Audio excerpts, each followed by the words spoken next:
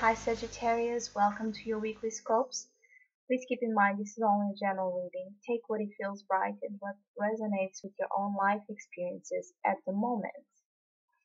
Sagittarius, you have a very strong, energetic week. You have three major arcanas, and it's talking about you overcoming some insecurities, some fears, some sense of obscure feelings, feeling confused and lost about your sense of future or purpose, and overcoming that, looking at things at a whole new perspective, and remembering what's your dream, remembering what's your goal, what's your wish, because it's about to manifest, and it could very well manifest if you just overcome this fear of letting it in, letting the good things in, which usually is not really a Sagittarius trait, but you know, we all go through phases in our life where we are more doubtful or insecure or fearful because a number of circumstances. And Saturn is in your sign, so it's bringing you a lot of hard lessons, a lot of tasks of integrity and maturity. And until Saturn is in your sign, until it leaves your sign, it's about discipline and hard work, and you can bring to surface a lot of insecurities and fears deeply rooted inside of ourselves. So, Sagittarius, as a main opportunity, you have the Hanged Man. As a main opportunity, you have an opportunity to stop, to take a break, to realize that it's time to see and to look at things at a whole and complete new perspective, in one which you are much more, first of all, it's about surrendering as well, where you just surrender. You stop trying to fight the circumstances you are surrounded at the moment, and you surrender. And once you surrender, you start looking at it, you start observing what's going on around you, what's going on around that situation that is worrying you. And this new sense of enlightenment, this new sense of clarity starts rising simply by the fact that you are shifting your perception and that you are looking at the situation in a complete new way, which is your opportunity this week, is to take fear or insecurity of stagnation into its best and into its the best thing it can give you, which is a mature sense of other ways of perceiving life, other ways of perceiving reality, and other ways of perceiving whichever situation you are facing in that it's causing you some fear. The main challenge about the situation is the moon in reverse. So the main challenge is about you starting to clarify your own self by surrendering yourself to your subconscious, surrendering yourself to your insecurities, and surrendering yourself to your shadow self, which most of the times is what it's needed to face fear.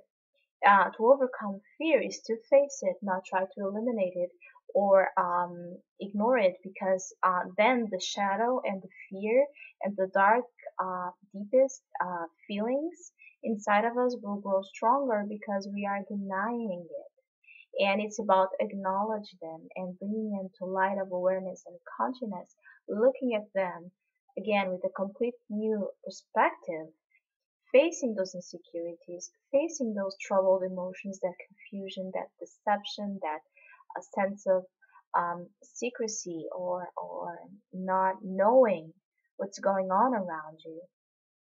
And once you are in that position of a hangman, you can start seeing the veils of illusion fading away, seeing the obscure, the dark night of the soul clearing up to a new dawn, and a dawn of light of awareness, where you start to realize much about your fears, your feelings, and the fears and the feelings and the lies or the truths connected with the situation. So as the main challenge is about you surrendering to your most undesirable traits, or that you perceive as undesirable because you are an expansive sign and you are optimistic sign and you want to live life in its brightest and beautiful way where there's no sense of darkness.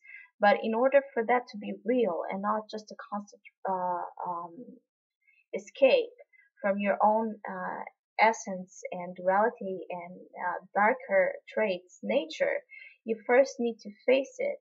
You need to face it so you can overcome it, so then you can go and explore life in that free, spirited, lightest way, with truth from your own example of overcoming this. The advice is the star.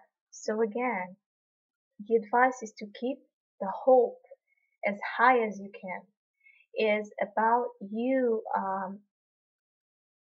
realizing that in the middle of what's going on in the situation that is asking you a lot, that you, once you start realizing it and seeing the situation in a completely new way, you will realize that this shadow work, or this work that is asking you of discernment, that is asking you to be done, will bring you much more opportunity of manifestation, of self-healing, of renovation, of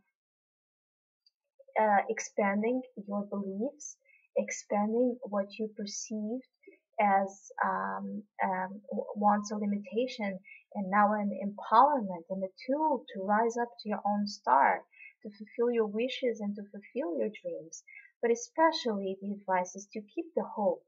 Keep the hope, because whatever it's going on and it's causing you fear, insecurity, or confusion, it's there just for you to take a break and see things with another pair of eyes that's inside of your own soul.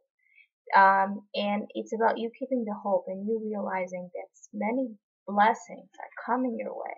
It's just about you having the patience and overcoming the ego self-centered needs, so you can just surrender to what it is and surrender to whatever the situation is. The Zen advice is stress.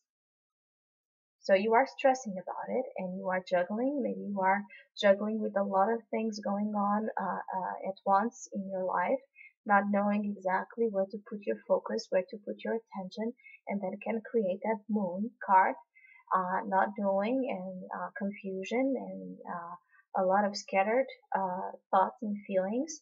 And it's about you taking a break. That's why the hangman is the main opportunity. It's about you acknowledging that this stress is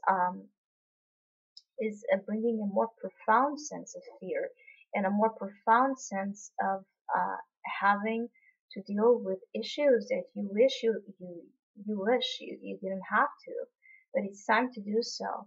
It's time to quit the stress that it's causing you a lot of harm in your own health, and taking a break, stopping to realize, stopping to acknowledge uh, new perspectives upon the situation, which have a lot of hope in it, which has a lot of promise in it.